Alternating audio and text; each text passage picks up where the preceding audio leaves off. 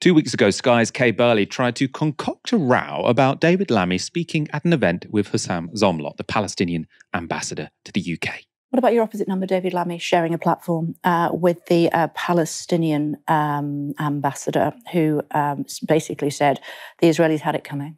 Will the Shadow Foreign Secretary sit with the Palestinian ambassador appearing with him at an event, given that the Palestinian ambassador basically said the last couple of days that Israel had it coming? Is it appropriate that the Shadow Foreign Secretary sits with a man who said what he said?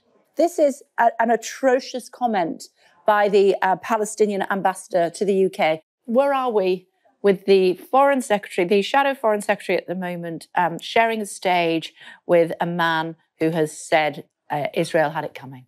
Now, there was a problem with that line of questioning.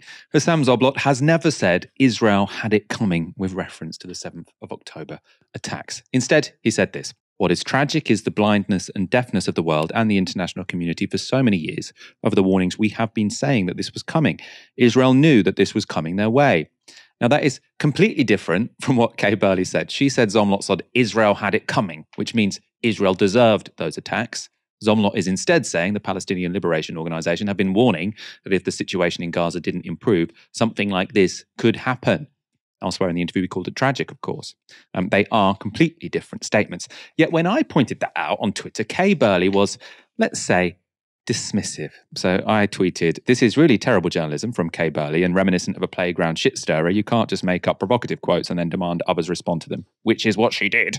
Kay Burley said, "Don't message me, Michael. I have no interest in anything you have to say." So Kay Burley might not have cared about lying on air, but it seems her bosses, or perhaps Sky's lawyers, disagreed. Sky issued this on-air statement this weekend. Now, on Sky News Breakfast earlier this month, we reported that the Palestinian ambassador to the UK, Dr. Hussam Zomlot, said in reference to the Hamas attacks on Israel on the 7th of October that Israel had it coming. We recognise that this was not what Dr. Zomlot had said in an earlier interview. Sky News also accepts that this gave a potentially misleading representation of Dr. Zomlot's views. It sounds like a lawyer's statement, doesn't it? And as far as I know, Kay Burley hasn't said anything personally, and there has been no apology. And I would hazard to say that apology there had less prominence than Kay Burley putting the false claim to various top-level politicians. Ash, I don't think this is good enough, do you?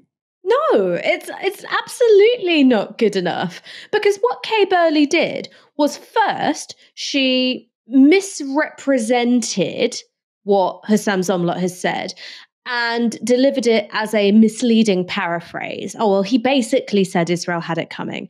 And then you could see her working herself up into a lather across subsequent interviews, saying, well, this is a disgusting comment from the Palestinian ambassador who said Israel had it coming. And that is just an out-and-out fabricated quote. Now, if you fabricate a quote from somebody, and in particular, if you fabricate a quote from the head of the Palestinian mission at a time where Israel is at war with a section of the Palestinian population, you should be held to account for that.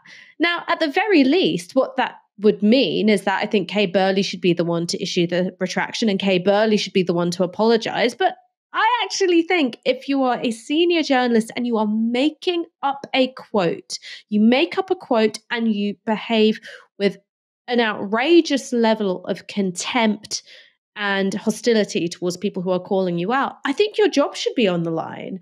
This is just out and out journalistic malpractice. And to put it in a different way, if a BBC journalist fabricated a quote from the Israeli ambassador, do you think they'd still have their job? Absolutely not. The fact that they just think that on air, it's not even an apology, it's an on-air clarification. Like 2 weeks later,